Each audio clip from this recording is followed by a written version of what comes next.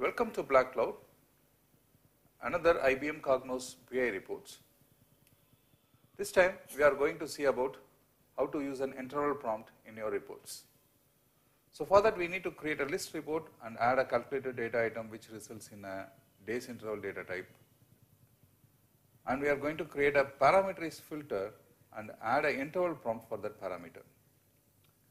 And we will see that how the days are calculated and how it can be compared and filtered from that report. And according to our requirement, we can format the report. The scenario is sales orders are usually shipped in few days after the orders are received. And to know that how many days each order is taking for shipment, we need to calculate the number of days between the order date and ship date. Then we provide the option for the user to see the range of dates taken for shipment.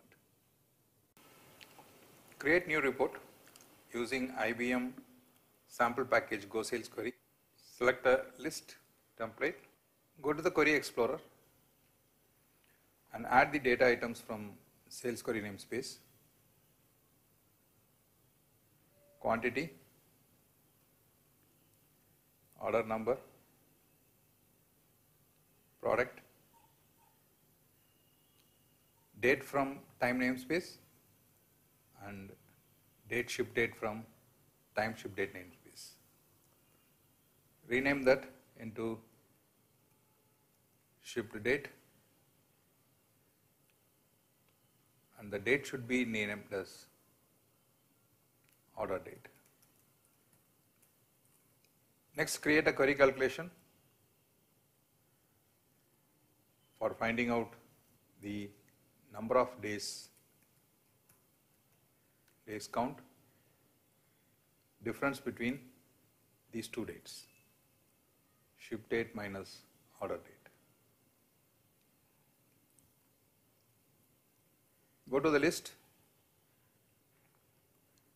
select the data items in this order: days count, order date, ship date, order number, product and quantity.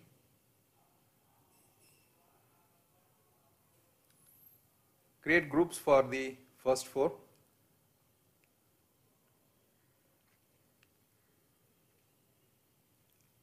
Create count summary for order number. We want the summary to be displayed only for days count level, and create a summary on quantity, and that also I don't want in order number and ship date level. Now go to the days count column, give a label as orders shipped in and make it as section. Go to the section title, change the font size to 12, give a proper formatting, center and the background.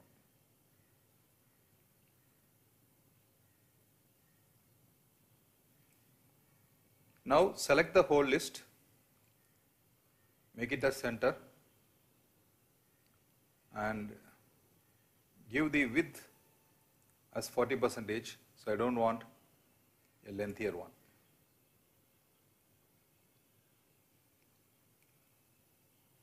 You can provide a title,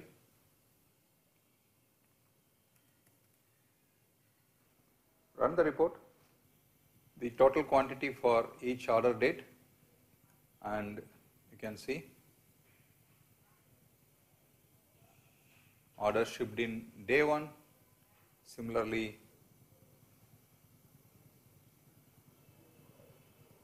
so other group of days which takes 2 days, 3 days and so on. Now we need to provide a dynamic filter to this report. So let me go to query 1, create a filter using days count in range of a parameter.